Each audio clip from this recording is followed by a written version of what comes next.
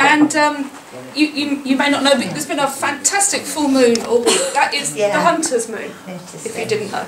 Harvest moon in October, Hunter's moon in November. This is a traditional song I got from a singer of John Kirkpatrick. Young man from hunting, faint and weary, oh, what ails my lord, my dearie?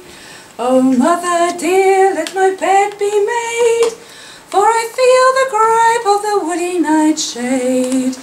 Lie low, sweet Randall, and all you young men who do eat full well, and you who would sup right merry, it is better, I entreat, to have toads for your meat than to eat of the wild, wild berry. That's the chorus. Now this young man, he died full soon. It was by the light of the hunter's moon. It was not by ball, nor yet by blade, but the deathly berries of the woody nightshade. Lie low, sweet Randall, and all you young men who do eat full well, and you who would sup right merry, it is better, I entreat, to have toads for your meat than to eat of the wild, wild berry. Let's do that again.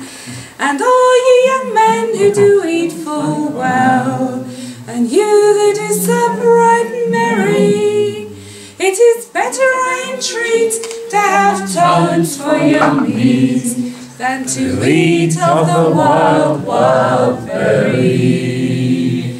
His lordship's wench, they hanged her high, for she was the cause of its death to die. For in her hair entwined a braid of the deathly berries of the woody nightshade. Lie low, sweet Randall, and all you young men who do eat full well, and you who would stop right merry, it is better, I entreat, to have toads for your meat than to eat of the wild, wild berry. Wild, wild berry, obviously a song in fear of feminine power.